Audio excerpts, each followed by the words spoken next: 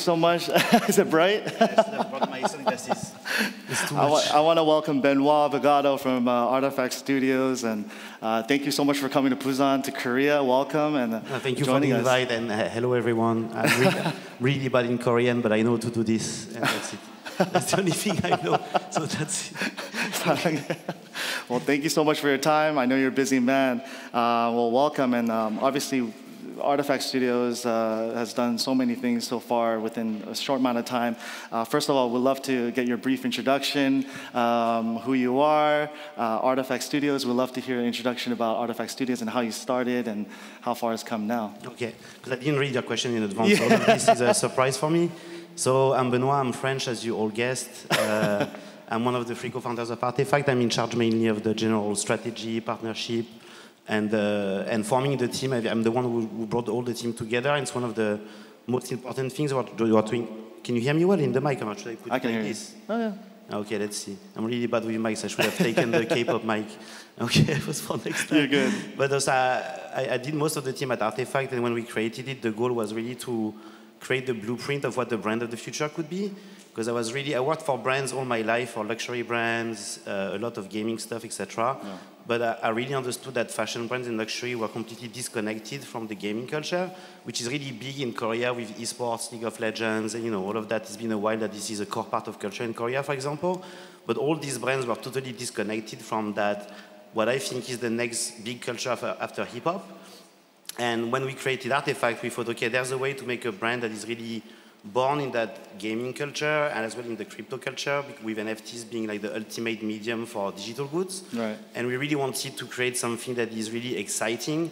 So when people ask me what is RTFKT doing, I don't really like to give a description, because the day I give a description, it means we became something standard. Right. So our goal is to always get people the impression of getting early access to the future and get excited by what we do, and also really try to flip the tables around between the relationship between creativity and business, because in fashion there's always been it's all driven by the business and selling and following the fashion week and all this type of stuff, and it's very hierarchical, where you have the creative director that's on top and everyone is like little slaves under it. Not little slaves, but so we really wanted to break that mold and also stop trying to consider our audience as consumers and really take them as active partners in what we do as the brand, because we're also using NFTs. They're also some type of investors, which makes a kind of new type of audience that you deal with, because they have expectations, and also, but we have expectations for them as well, because I'm not only expecting them to buy my stuff and make me money, I'm expecting them to build on top of what we do, and everything we do, we always think, okay, what is the community going to do with it next, right? So we created RTFKT to be really inspiring the next generation of creators, to really understand that you don't need to follow the existing rules and the old school way of the old borders, and that now anyone, if they get the right team and the passion and the energy, and of course if they are good, because if you're bad, it's pretty hard, but you can really, in the day and age, and especially with the combination of culture and technology, you can achieve anything. So our goal is really to inspire that generation and make the coolest shit we can, So that's yeah. Well said. I mean, yeah, well, I mean, when you talked about gaming and luxury and art, and obviously all these borders, these traditional borders that have completely broken off, especially within the Web3 space. And for example, especially for me growing up, right? We grew up in the 90s. Hip hop, like you mentioned before, it was all separate. You knew what they were wearing. Punk rockers, you knew what they were wearing and what they were doing. Artists, you knew all these had borders, even within fashion. And so now everything's merging together within Web3 space, especially with RTFKT, showcasing that through your... and we've always tried, we always say that we try to merge worlds, right? Whether it is like digital and physical, and also bring all this culture together. The team of the 3 co-founders, we all have different age, we're all 5 years apart. So we combine 15 years of geek culture together, and I'm a huge fan of, anime, video games. I grew up playing Magic the Gathering, the card games. One of the other co-founders grew up playing Pokemon cards, the other one Yu-Gi-Oh! Right. So it's all about how you merge this together, because we all grew up with internet, and internet is all about having no borders, and mixing all these things together and let people remix it as well. So we're really trying to embody this and encourage people to understand that there's no more rules today. And if you get the right vision and the right team, you can achieve anything. So, and fashion brands, what's interesting with them is that a lot of them have a very, very, amazing legacy. Some of them are 200 years old, 100 years old. But I think that was the main thing when we started Artifact. I thought the legacy when you're a brand is actually a disadvantage because you have so much, baggage behind you and amazing things behind you that it's very hard for you to take risk and actually try to do something really new and really fresh. So us, we're really trying to be that vehicle that is, showing the way and breaking boundaries, in a sense. I don't know what was your question, but whatever. Oh, no, yeah, that's wonderful. I mean, that's more than, that's good, more the best. Well, definitely, I would love to hear something about what you've been doing now, your recent launch of Clone X, and the forging process, and how Phygital is a very shit term, by the way. I hate that term, so don't use it. I don't know if you use it in Korea. But I mean, it's becoming an industry term, so whatever. Yeah. So first forging, because we always thought, everything we do, we need to start with NFTs. Right? We need to start with digital because we believe that in the future, what you own digitally will be more important for you in an economic level and emotional level than your physical possessions. And it always needs to link back to that, right? But we were thinking, okay, but how the fuck do we do to link, what you have digitally to have some type of physical collectible to have? And the physical side, we always treated it as a very nice to have. And the inspiration behind this, I'm a big video game player. And when there's big video games that come out, I always try to buy the collector edition, where you get the statue, Assassin's Creed statue, all this type of stuff. Big fan of Elden Ring or whatever, I get the mask, all of this. And we thought, okay, how do we start to make some things physical that people can actually collect on their desk or on their shelves for sneakers and stuff like that. And we were trying to find a term that I think now is becoming a type of industry term. And it comes from video game when you go see the blacksmith to augment your weapon, you're forging, right? Forging. And so, we really built the brand around that, about merging these two realities. And CloneX was very important for us because we started off with sneakers because we thought it was the most interesting asset to start with because it was already being traded as an asset, right? Right. And also you are removing the friction of having it to send it to StockX and NFTs is verified, it's authentic, it's a liquid asset, you can trade it on and off until one moment you want to get the physical version. But we never wanted to limit ourselves to just making products and sneakers because I think what's very interesting today when you build a brand, in 2020, as we started 2020, but in 2022 is that you don't need to limit yourself to clothes. Because clothes is always a way to augment or, tell something about your personality and your life story. But the core thing in what we do digitally is the identity aspect. And so that's why we thought, okay, we need to create avatars because that's the ultimate identity layer you can have. Right. And so I think today fashion brands, we created a new type because yes, we did sneakers, we did clothes, we did jackets, all this type of stuff. But we did avatars because that's the core, foundation of your identity on the metaverse. And then after you dress it up and you have wearables and all of this. And CloneX was really amazing because we wanted to create avatars. We wanted to make them full 3D because we all come from the video game industry. And even though there's a lot of talk about using things online and in 3D, most of the avatar projects are not 3D based.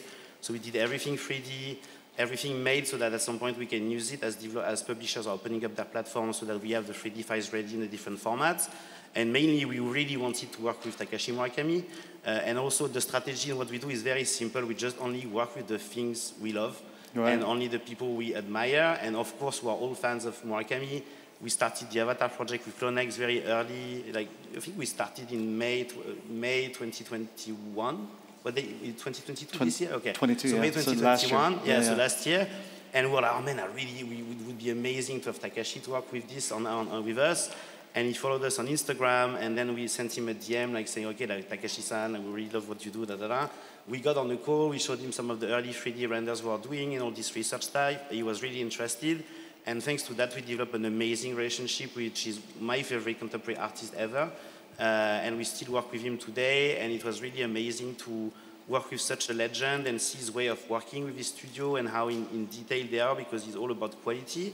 And he really understood that we had the same aspect towards what we call digital craftsmanship, because in luxury it's all about the traditional craftsmanship, but actually 3D making and all of this requires a lot of skills that you can only find actually in the video game industry, because the video game industry has been the only one using real-time 3D for a very long time, and now the VFX industry is actually starting to use real-time 3D with Unreal when it was before on the pre-render 3D pipeline. So I'll talk pipeline and stuff because it's a dev conference, so it's okay. But, so that's, we started this, and it was, of course, a big success, and what I'm most proud of with the CloneX community is that a lot of avatar projects are just 2D images on Twitter, and people talk, and they all focus on the floor price and all of that. Us, we gave recently the 3D files to all the clones so that they can start to do their own content and do their own things. Some of them started to do VTubing. So this is how you're it's very important engaging with your community. But it's very important that you give tools to your community to express themselves and to build on top of what you do, because I don't ever want to have 1,000 people team. I hate big teams. I hate big companies. I mean Nike. It's okay. Nike is cool, but I really don't want. We never had the intention to make something that is huge, and with like one business model to follow. Because after you become a bit uninteresting. But we know really well that today people are a lot smarter. Kanye West, he said that all these kids are the new Einstein in a sense. But it's true, because and the reference we had was Valve Software that developed Half-Life, Team Fortress, all of that. And they understood very, very early that whatever they do, however good the team they had, and they're some of the best team in the world at Valve, they would never be as creative as their community, right? So it's all about how do you inspire them and build a foundation and innovate, and then let it open for them to build on top.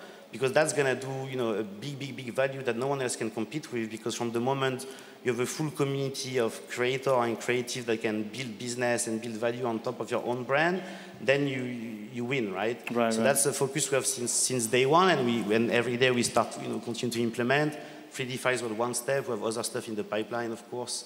So that's the goal. Like always, make sure you give the tools to the community to add value back. Well, what can I say? Don't say what you want. I mean, the community is definitely important, and the process of, definitely you working with artists that you love, the brands that you love. I'm sure you get flooded brands is the same. So every brand went to talk to us. Yeah. We said no like 1,000 times. Because it's very simple. There's no strategies. Like if we like the brand, and also we always want to work directly with the creative director. I don't work with marketing people. We only work with the creative, because collaboration, normally, what's really good in collaboration is that you can do something that you can't do on your own, right? And the brand is bringing the expertise, you bring yours, and you never know what it's going to be until you make it, right? And to me, that's what's exciting to me. And that's why we build a lot of the brand through collaborations with Ferocious, with Jeff Staple, at the beginning. We have a lot of, really cool collaboration in the pipeline that I can't talk about, but really created really, really well. And I think it's important that you need to be careful not to dilute your brand too much, because a lot of brands are like doing collaboration non-stop, like Fendi and this, and like Adidas and this. And you need to be careful not to overflow, even though we're in the age of collaboration. To me, every collaboration needs to have a specific purpose. And whatever you create, it needs to become an icon, right? Especially because all we do is on blockchain. 10 years or 100 years from now, people will still look at our stuff, and it needs to still be relevant and still be seen as a moment where it opened a door to something. And everything we do is always to start to open the door so that other people can go in, right? And now the good thing is that we have a lot more, power in a sense, because we're well known and we have access to a lot of things. And so it means we can open even more doors for people, right? So that's the whole approach we have around that. Well, that's amazing to hear, and Artifact is definitely leading the way within the creative community. There's so many people. I forgot to give you a video, by the way. They were like cool videos. I'm like shit. I had one more question, and we want to definitely see. Obviously, the NFT platform is obviously something crucial to Artifact, and creating. Yes and no, because everyone wants to do platforms, so it's cool. Dressex, good luck, by the way, with this. But so I think everyone is focused on platforms because that's a very Web 2 model that it's proof. But to me, the two most important things. That first, you need to build a brand. Yeah, of course. And it's very hard to build a brand that is relevant to the culture today without alienating yourself and trying to just follow trends. And mainly you need to build a community. And what I really, really like about what we do is that we're still quite small, right? And Web3 is still quite small. Right. And we got to a point where almost every member of my community have interacted personally with them at least once, right? And that's the most important, because the biggest representation of your brand is not me talking at a random at a conference like this here, right? It's the people of your community every day, online and offline. And so you need to really shape your community to be people you like, to represent your brand and to build on top. So brand building today is really 50-50 between brand building and community building. And I think that's some of the mistakes some of the brands are doing. They always think about their community as consumers and really have them in Excel sheets, and they need to have like quarterly results and da. But us, we're really in touch with them every day, and we think about them every day, and we get their feedback. Of course, you mustn't always listen to what they want, because otherwise you might do some weird stuff. Yeah. But the community aspect is, I think, a core part of brand building today. And community management has been, I think, because of social media, people think it's just like replying to comments and stuff like that, but it's a very, very, very hard job. And what we're working on right now, I think I told you before, like the thing I'm very, very interested in is how to take some learnings from other industries, because again, we're creating something that is a new type of brand, some type of a hybrid. And I'm looking into the hospitality aspect, like where people understand like the collector experience and all of this, and how do you bring this and combine it with Discord geeks? And how you create that new type of profile in a sense, right? Just like we'll announce that soon, but we're working with economists to start to analyze our economy, because everything you do is feeding, a big economic monster. So at some point you need to start to it's good to trust your gut, but at some point you need to start to look at the data a little bit. But so that's the stuff we focus on these days. Not the platform. We have some platform plans. We have a lot of creators creating on what we gave them, but the platform is not the pure focus for now. Like, it's still about brand and community building and inspiring everyone to build on top, and then after we'll open up the platform side, we'll see. Well, thank you so much, Benoit. I appreciate your time. I can stay 30 more minutes if you want. It's good. Well, thank you so much for your time, and we look forward to all your projects and wonderful things coming out of Artifact. Cool. And we'll end the session for today. Thank you so much. No, thank you. Thank you.